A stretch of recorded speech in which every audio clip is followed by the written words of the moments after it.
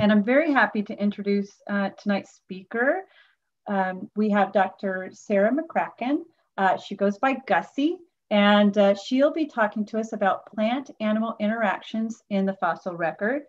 And Dr. McCracken is with the Denver Museum of Nature and Sciences in the Department of Earth Sciences. And I'm going to stop sharing, and we're going to get Gussie to pull up her presentation. Thank you so much for being here, Gussie. And I'd like to remind everybody, if you've got any questions, please put them in the chat and I'll be keeping track of them. And then we will get to them at the end of the presentation. So thank you so much for being here tonight with us, Dr. McCracken. Oh, I'm very excited to give this talk. Thank you for inviting me. So I'll just begin by giving a brief introduction or another introduction to who I am. So my name is Gussie McCracken. I am a paleontologist, so I study ancient life and ancient ecosystems. And in particular, I'm interested in fossil plants and insects and how they interacted in the past. And so I went to college just north of you guys in Colorado. I went to Colorado College and then worked at the Denver Museum of Nature and Science afterwards. And there, I fell in love with fossil plants because there's such a huge variety of them, and you can go and dig up fossil plants all over the country. And in one day, you can find 100 different species of fossil plants that no one has described before. So the possibilities are endless. And when you're looking at dinosaurs, which are also very fun, you can spend an entire year digging up one single dinosaur. So, the sample size of plants and then also their ecological associations with insects just lend itself to asking and answering great questions about past ecology. So today I am going to focus on more of the insect side of what I do, looking at ancient plant insect associations. So I'm going to start with just some background on what I do and how I do it, the questions that I'm asking, and the places that I go and dig up these fossil specimens from. And then I'm going to look at 3 different, essentially natural history stories about insect herbivores and their associations with plants in the past. So the first will be a description of late Cretaceous scale insects. And then I'll be talking about my newest paper that came out on a leaf mining moth from the late Cretaceous. And then the third story will be fossil mite plant associations and the possible age of these. How long ago did they evolve, and how long have they been going on? And then I'll wrap everything up and talk about future directions and take questions at the very end. All right, so insects are just so hyper diverse. They are the most diverse macroscopic organisms on Earth. They think that there are up to about 30 million different species of insects today on Earth. And this diversity is followed by the diversity of vascular plants, which I'm sure in Texas, you look around and you're all aware of just the thousands and thousands of different plants that you might see when you go for walks around your community and around natural areas. And what's really interesting about both plants and insects is that they've been interacting for over 400 million years. The biggest interaction that we see today and in the past is insect herbivory. And insects on average each year consume up to 18% of the global vegetation. And this has some really big impacts for us humans because we spend billions and billions of dollars fighting insect herbivory in our agro ecosystems, either spraying chemicals or finding more sort of organic and sustainable ways to ward off insect pests, like planting cover crops or experimenting with different nettings. And then we also are essentially seeing and sometimes battling insect herbivores in our own backyards. So a lot of people are spraying their lawns with chemicals, or, they go out and they find that their vegetables have all been punctured and are no longer edible. And so, insect herbivory really touches us each day, whether we think about it or not, in the food that we eat and in our yards and in our gardens. And what's really interesting about insect herbivory is that we can see it really easily in fossil leaves. And so here's an example of a leaf being chewed up by a caterpillar in a very similar shaped leaf with very similar damage that is actually 75.7 million years old. And you can really see all those nice little holes that have been chewed out of the leaf. And this is extremely important for what I do, because insect fossils are pretty rare. They take a very specific set of environmental conditions to preserve a fossil insect. So insects are kind of soft and squishy. They decay rapidly. They're eaten even when they're dead by other creatures, such as fish. And they require the right preservational environment. Oftentimes this is a lake environment or very, very slow moving kind of swampy environment where the insect falls into the water and gets buried very quickly before it has time to decay. And another thing we need is very small grain size for the sediment. And so more of like a clay grain size is best, because when you get, a sandstone, insect fossils just kind of look like dark smudges. You can't really tell any of the nice details of them. And oftentimes we don't even know that that might be an insect we're seeing. And so insect damage on plants is extremely common. It's extremely useful because we don't find as many insects, and plants are preserved in a greater number of depositional environments and in a really great abundance. So for example, I was on a dig in 2019, my last dig before the pandemic, and we spent about a week and a half digging fossil leaves, and we collected thousands and thousands of samples. We actually had to get them helicoptered out of our field site in a big, essentially series of crates in a big net, because we had been able to collect so many different kinds of leaves. So this is really a rich and abundant set of data that we can draw from and understand what was going on in the past. And so what can insect damage on fossil leaves teach us about ancient ecosystems? Well, first we can look at the evolution of particular insects and their plant hosts. So we can maybe look at 300 million year old fossil plants, and we might be able to see that a specific type of insect damage has now evolved. For instance, when you get a piercing and sucking insect that has a mouth part sort of like a mosquito, but it actually punctures the leaf and sucks out the phloem, or sometimes xylem, and gets that nutrition from the leaf that way. And so we can look at different time periods and try to figure out when different insects, general groups of insects might have evolved. Or sometimes we can even identify the damage that insects make to a particular genus or family of insects. And then we can track whether these herbivores and plants are together through time, or whether maybe the plant develops more defenses and is herbivorized less over time. So it's really kind of a cool way to think about the evolution of plants and insects. We can also look at climate change. So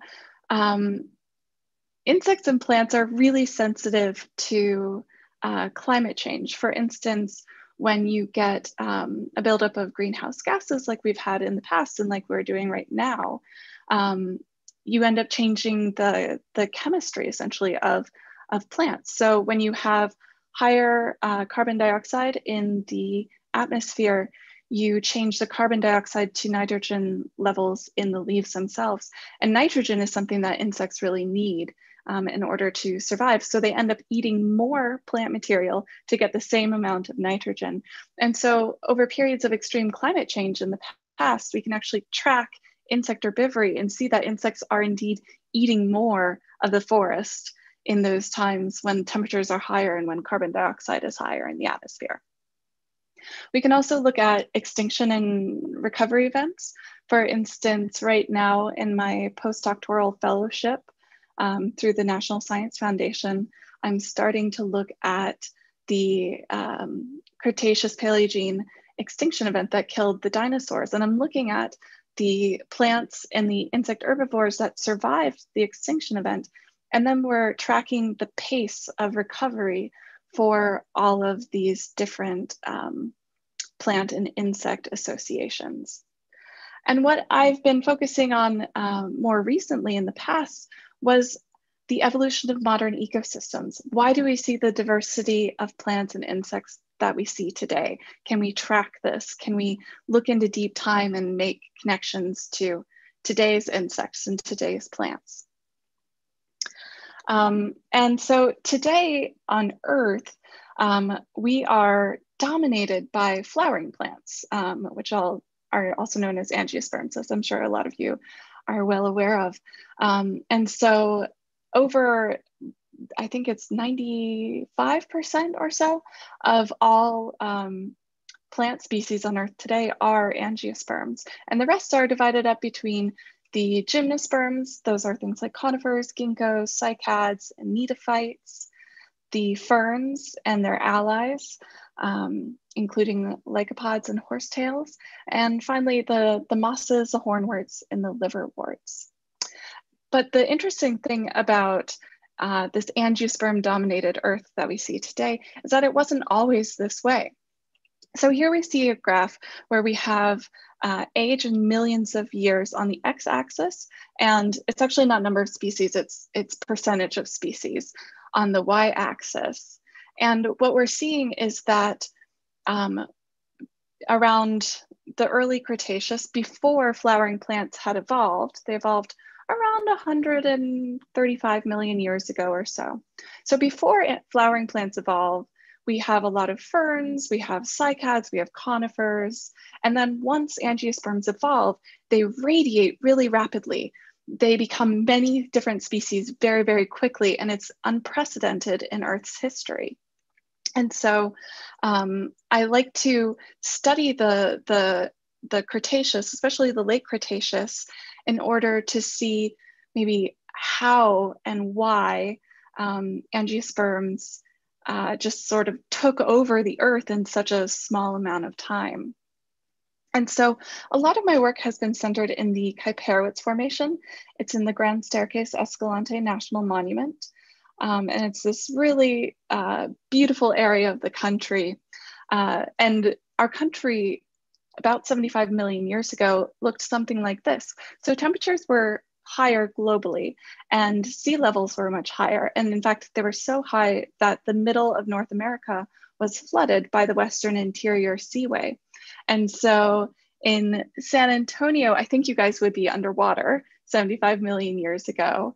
And the Grand Staircase Escalante National Monument, the Kuiperowitz Formation, was right in this nice sort of depositional plain, similar to, say, the bayous of Louisiana today, where you get these mountains that are eroding, and all this sediment is coming down and preserving a wealth of different kinds of organisms, including fossil plants. So this is a map of the Kuiperowitz Formation today. You can see it in green. And these are the sort of new and older borders of the monument. And I'm hoping it gets expanded again to its original borders, because as you can see, some of the Kuiperowitz lies outside of the park as of now. And this is what it looks like today. It's an extensive series of badlands, really, really rugged terrain, really beautiful and amazing plants growing there. But this is what it looked like in the past, about 75 million years ago. And what's interesting about the Kaiparowits is that along these river channels or swamps, what we see are all of these flowering plants because they are at this time very diverse. They've already taken over these areas with high disturbance because flowering plants can actually grow more quickly and they end up pushing out things that grow slower like conifers. And so we see mostly angiosperms in the Kaiparowits Formation deposits compared to older fossil deposits of plants that would have been more conifer, cycad, fern-based. And so this is sort of the period of time that we're seeing with the Kaiparowits Formation deposit. And you can see that it really preserves this nice slice of time where angiosperms have already radiated. And now you're seeing ecosystems that are kind of newly dominated by angiosperms. So in general, my research objectives were to first document the diversity of insect damage on fossil leaves from the late Cretaceous, about 75 million years ago, in the Kaiparowits Formation flora, and then describe new plant host species, novel insect damage types, and important plant insect associations. And so while I'm describing new species of plants, including some Lauraceae and some Araceae and even some gingers, Zingiberaceae, I think it's really the insect stories that are kind of the most fun. They tell such interesting stories. So when I'm collecting insect damage data, I start by categorizing the pattern of insect damage. And I do this by first grouping it into a feeding guild. So things like hole feeding versus skeletonization and leaf mining, which I'll get into in just a minute. And then each pattern actually has its own number associated with it. Here we can actually see some hole feeding damage types on this top row, and you can see their different sizes, their different patterns. Sometimes it's, you know, the number of them that are associated together. Sometimes it's just the shape or the extent of the damage. And once we have the damage type, then we can calculate things like how rich are all of, or how diverse are all of the insect herbivores in a locality, how much of a flora has been consumed by insect herbivores. And so I'm just gonna really quick run you through the major feeding guilds that I explore in my research. And the first is hole feeding. It's kind of self-evident. An insect chews a hole through a leaf. And here you can see a bunch of different examples of the sizes and the patterns of hole feeding. And hole feeding is done by insects with what we call mandibulate mouthparts, chewing mouthparts, like this nice caterpillar eating away on this beautiful leaf. Next, we have margin feeding, also done by mandibulate insects. And this is where the insect chews along the edge of the leaf. And this is, in fact, the oldest insect herbivory that we find in the fossil record, and it dates back over 400 million years. We have skeletonization, and this is when an insect has chewed holes in the leaf but has left the veins intact. And this is often because veins are tough. You might not be able to chew through them if you're an insect. They also can carry a lot of chemical defenses of the plant. And so sometimes you don't want to break the vein and potentially get squirted with latex or something like that.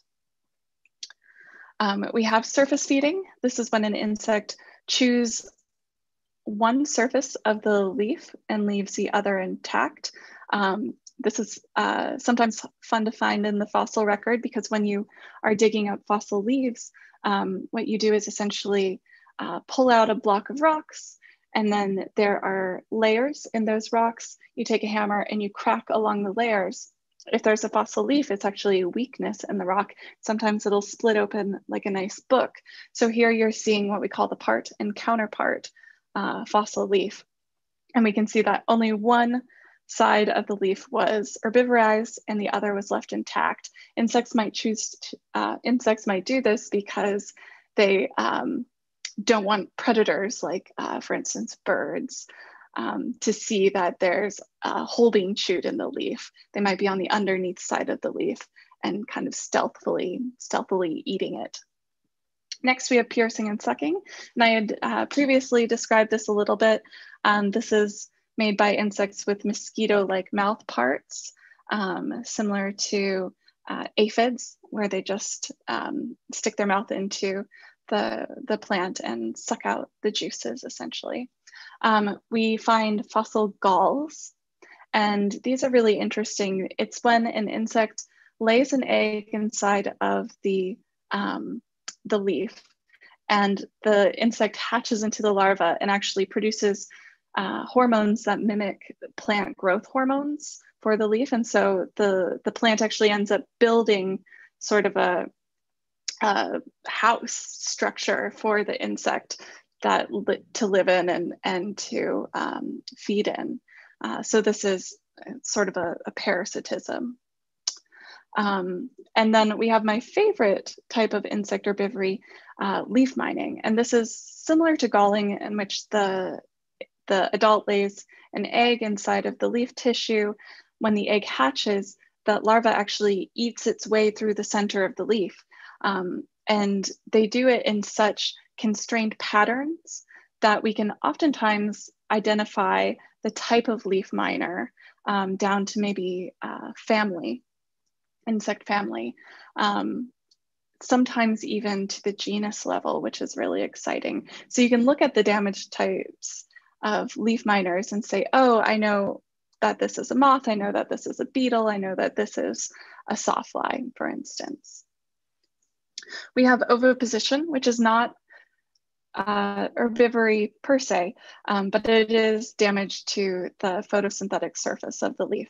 So here you can see a leaf just covered in insect eggs, and this other little leaf on the right-hand side with the 3 oviposition marks, that's actually a floating aquatic leaf where we think we have dragonfly egg laying. And then finally, we actually see seed predation in the fossil record. And this can be little drill holes in fossil seeds. And so this, we also have to, herbivory, we have to sort of identify based on the patterns of the herbivory that we know of today. For instance, insects will make certain patterns, and we can see those in the past. We try to separate herbivory from like a fungal infection or decay that we see in the fossil leaf. So it's not a perfect science, but we have such kind of extraordinary sample sizes that hopefully it comes out in the wash at the end.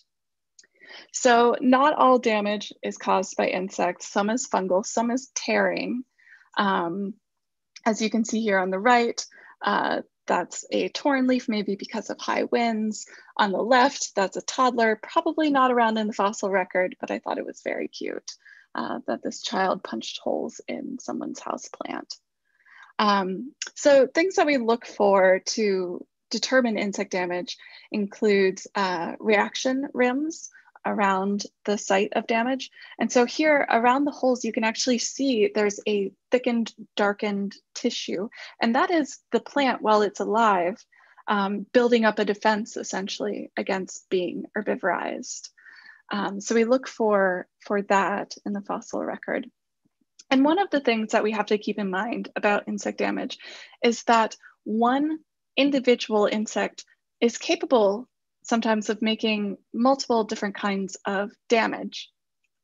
And alternatively, one type of damage might be made by different kinds of insects. So this is not a one-to-one measure of herbivore diversity in the fossil record, but it does give us a general idea of the types of insect herbivores that were in the past and the maybe diversity of insect herbivores. There are some damage types where we can really identify exactly what made them. So here's an example of Eocene age, or about 45 million year old leafcutter bee damage from Germany. And we know that leafcutters make these very pronounced damage types, and we can find them all over the place in the fossil record. And it's really quite interesting to see that leafcutter bees, or at least their relatives, go back, tens of millions of years throughout the Cenozoic.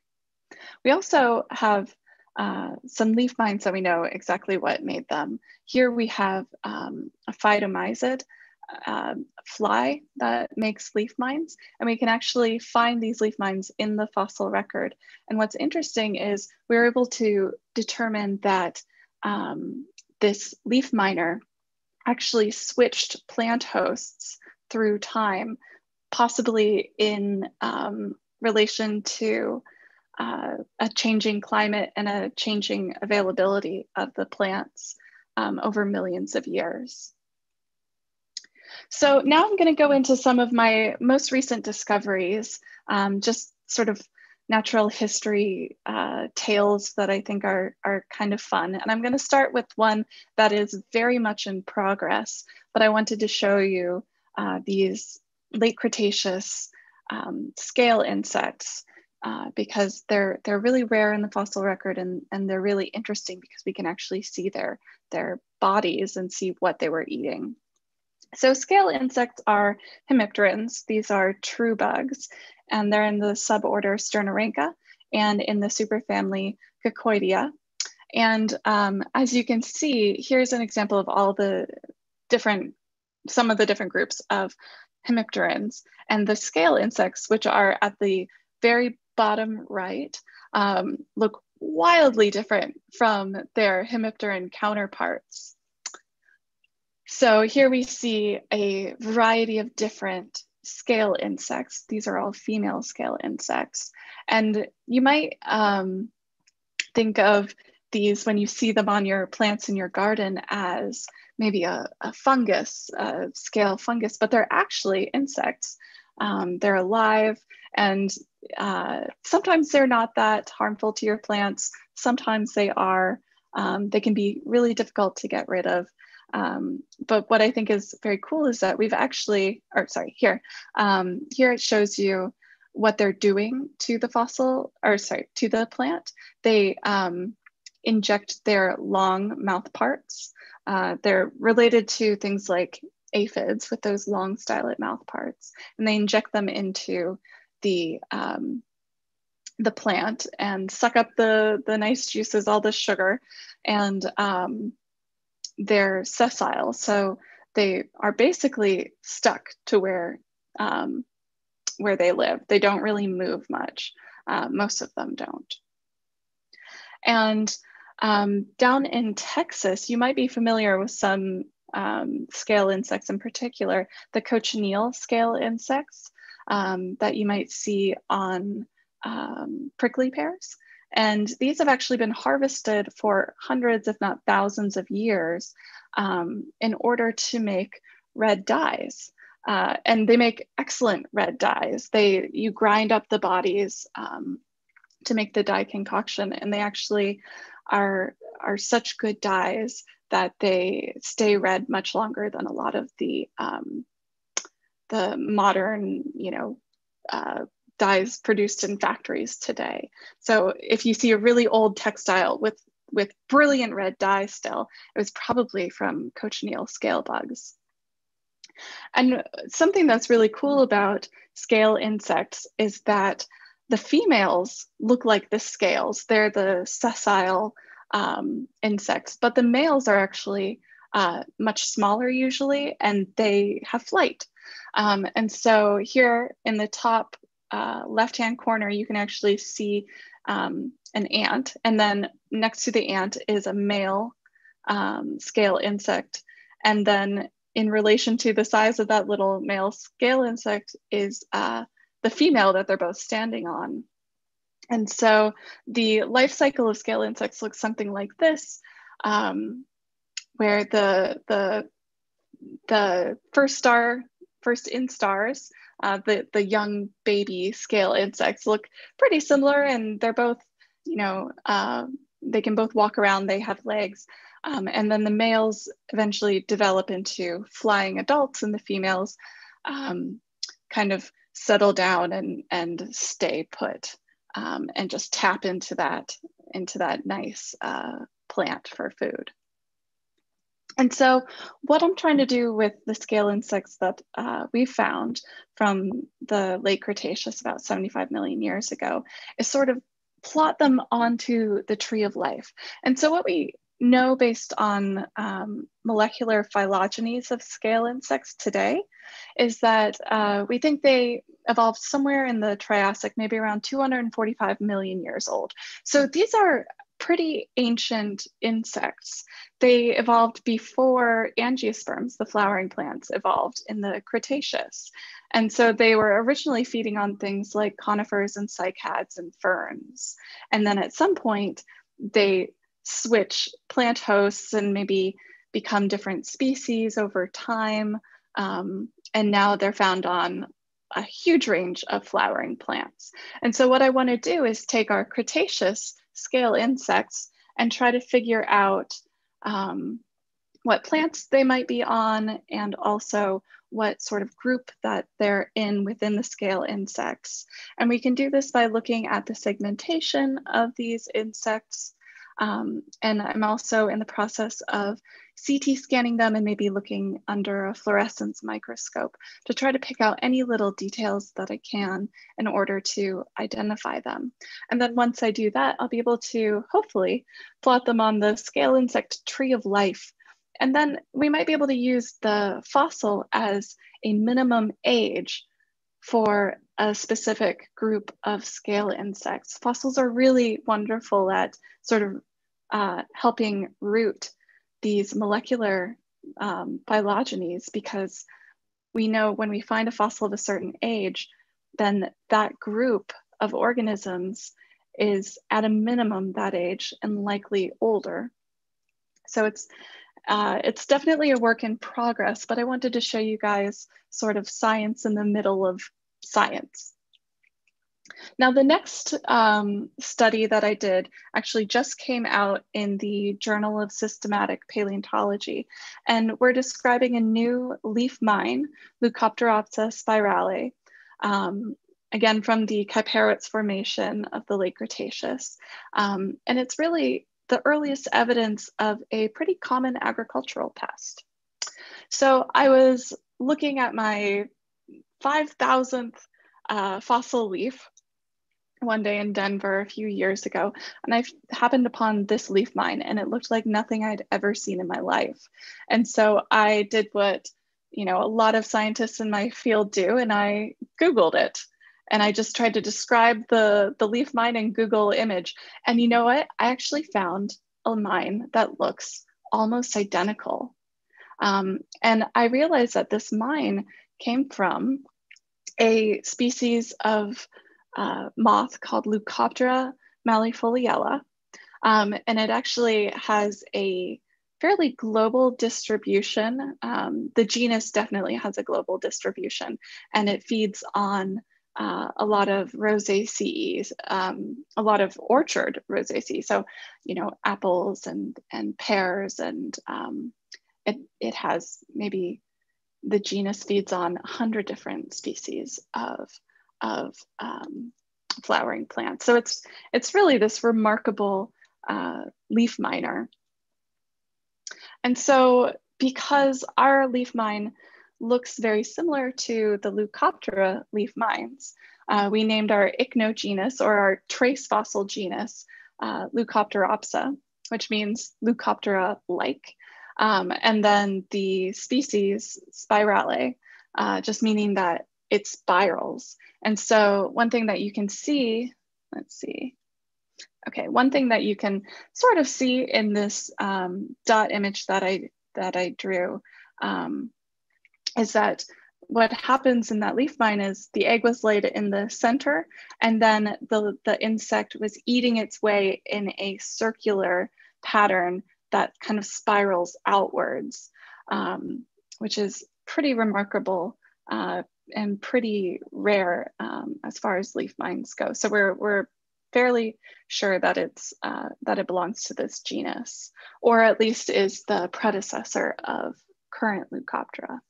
And so what we found with this discovery was that it's the earliest record of the group that Leucoptera is in, the semiostomine leaf mining moths.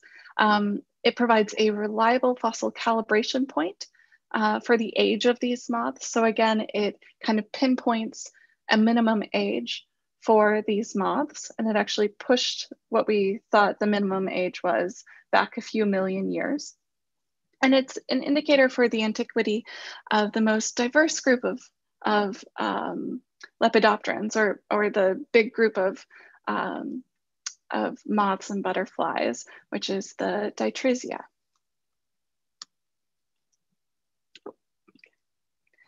All right, and then my final kind of natural history story that I'm going to talk about is probably my favorite one.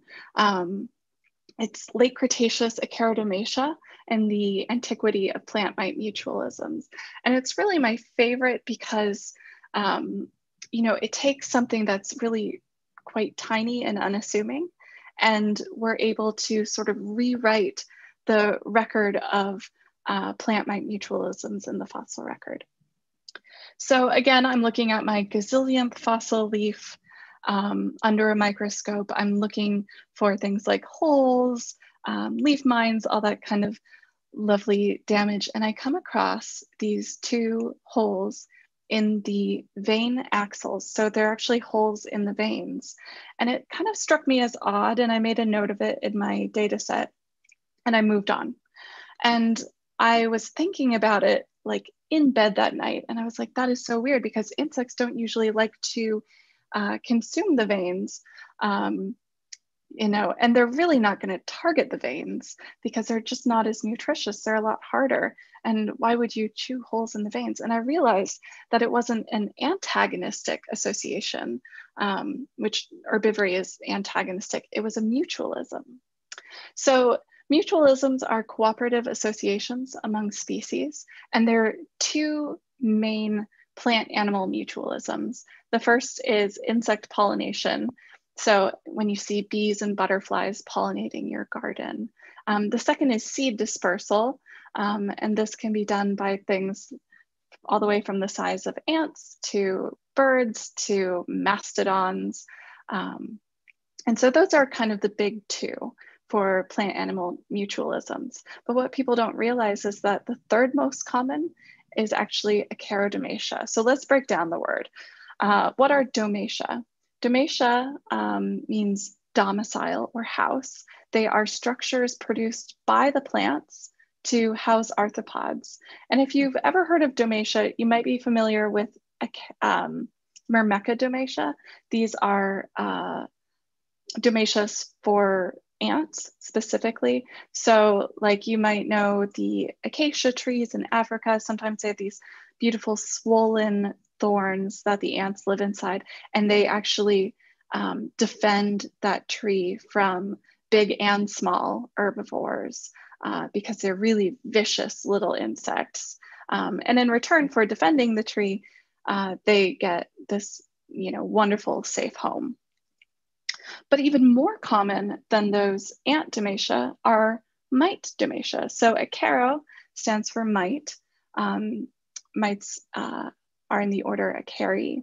And they are structures specifically in the axils of veins, the kind of convergence of leaf veins, where the mites are housed. And again, it's the third most common plant-animal mutualism, but it's so tiny that most people don't really think about it, they don't know about it, they don't look for it. And it can manifest in several different types. You can have pouches, you can have pockets, you can have clusters of hairs.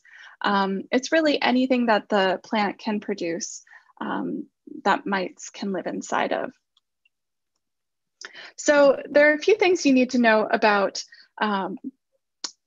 this system, this plant mite mutualism, to then understand the ecological and evolutionary significance of it. So first, let's think about the plant hosts. Acharodomatia are actually only found on flowering plants. Remember, they evolved in the Cretaceous and now they are kind of dominant on the earth today.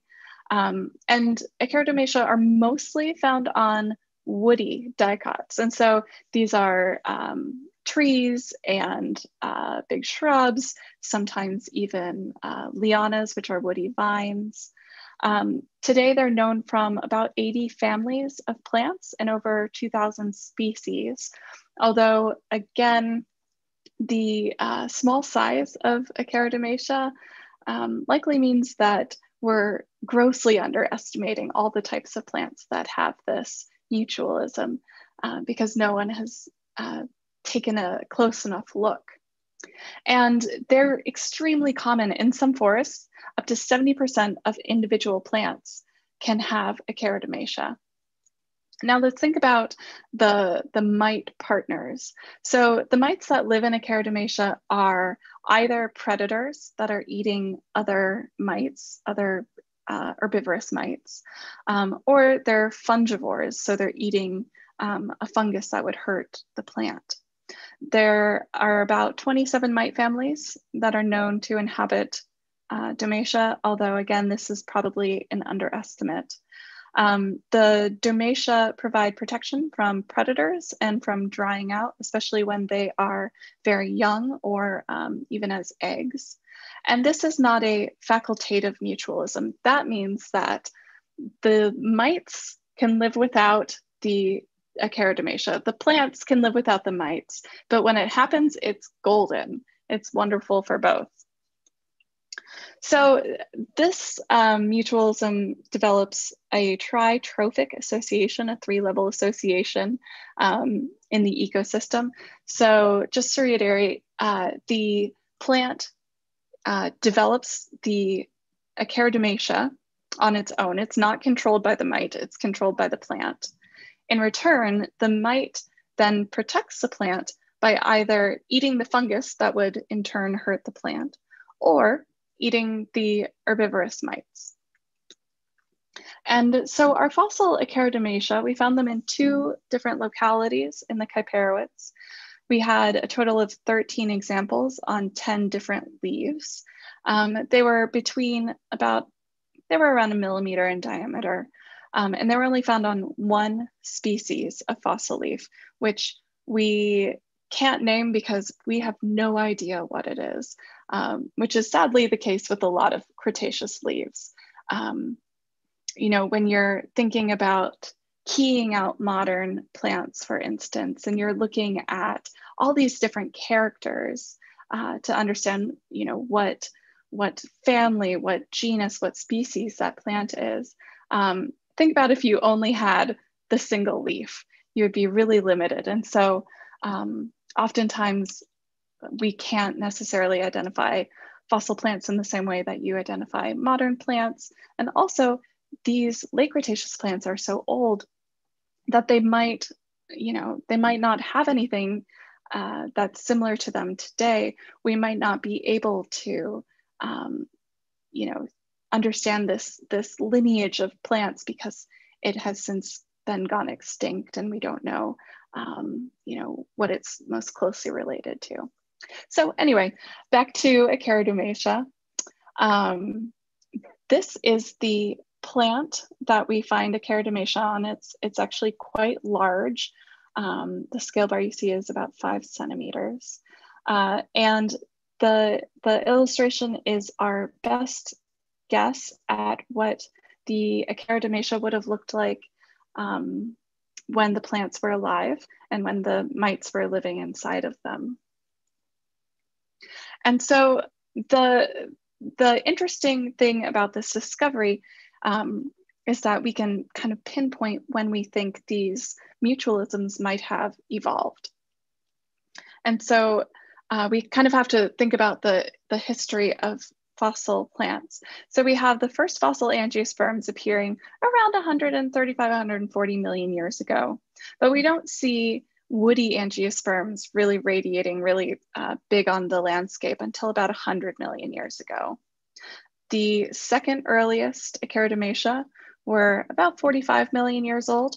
Ours pushed back the timeline 25 million years into the late Cretaceous. Again, ours are about 75 million years old.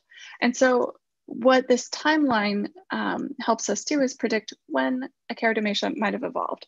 So we think that they evolved at least by around 100 million years ago, because remember, we find them mostly on woody angiosperms today, but they could have been fairly older than that. They could have been 120, 130, maybe even million years old.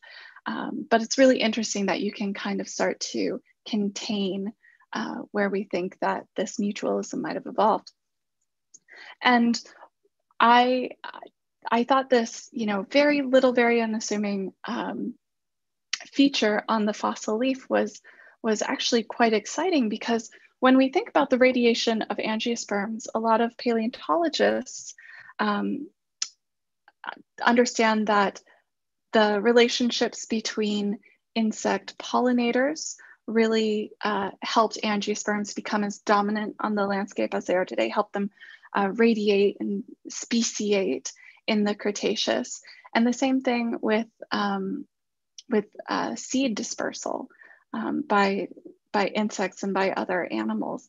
And so I am throwing my hat into the ring and saying, well, we think that Echinodermata, this kind of widespread, very common mutualism, probably evolved by at least 100 million years ago, potentially earlier, and contributed to the rise in radiation of angiosperms, and is therefore really important in the history of flowering plants, and also part of the reason why we maybe see a world dominated by flowering plants today. So just to wrap it up for the Echinodermata, we have the oldest known Echinodermata in the fossil record. We push back the timeline about 25 million years.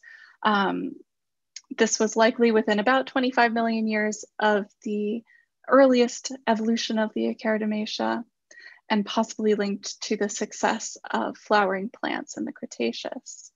And really, it just kind of further shows that even things that are kind of buried in museum collections that haven't been pulled out of drawers in years, kind of the unassuming and the overlooked, can rewrite our history, our understanding of ancient ecosystems and evolution. So in conclusion, insect herbivory from the late Cretaceous Kyparowitz Formation is both diverse and abundant. We see some kind of interesting natural history stories about early scale insects, which might be able to tell us about the evolution of that lineage in the fossil record. We also looked at the first occurrence of a Leucoptera leaf mine and thought more about sort of the evolution of moths in general and leaf mining moths. And then I touched on the evolution of plant mite mutualisms and potentially the age of those and the importance of plant mite mutualisms. And so one of the things I want to leave you with before I talk about future directions is to go look in your gardens, look in, at leaves on your walks. Once you start seeing insect damage, once you start finding Echinodermata, you're actually going to find them everywhere. If you have, especially oaks around you, you can look at the leaves and they'll have tufts of hair in the veins, and those are Echinodermata. Those are important mutualisms that I'm positive no one else in your neighborhood is going to even ever think about once. But you know, these little stories, these little damage types can actually tell these wonderful evolutionary histories. So what I'm doing right now in my postdoctoral fellowship is looking at the mass extinction event that wiped out the dinosaurs. And so one of the cool things that we're seeing is we're finding all of this plant life and insect damage in the Cretaceous. And then we have the extinction event. And then we see many, many fewer types of plants for hundreds of thousands of years. And we see very, very generalized insect damage, because if you specialize on only one type of food and that food goes extinct, you also probably will go extinct. And so we're learning about the pace of recovery, how ecosystems recover after really traumatic kind of global changes. And if you want to check out some of our initial work on the plants and the animals of these recoveries, we published a paper in Science in 2019 that's pretty wild. And one of the things that I'm super excited to do is look at the earliest insect damage on legumes, Fabaceae, the bean family, which really are, we now know that they might go into the Cretaceous, but these are some of the earliest examples of beans in the fossil record. And now, you know, we use them globally as food sources, and they're really, really common from the deserts to the tropics. So with that, I would like to thank all of my many collaborators, institutions that helped me along the ways, and fellowships and funding sources.